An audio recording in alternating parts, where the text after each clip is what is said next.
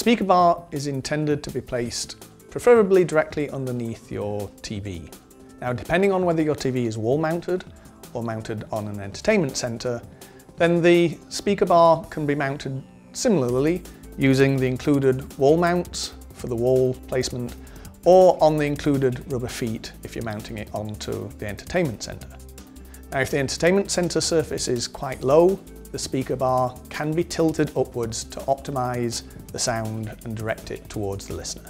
The subwoofer that comes with the speaker bar is wireless connectivity. This gives great freedom of where you place the subwoofer. It will work almost anywhere in the room. Now, this is very advantageous because there is no one best location for a subwoofer. It's very room dependent.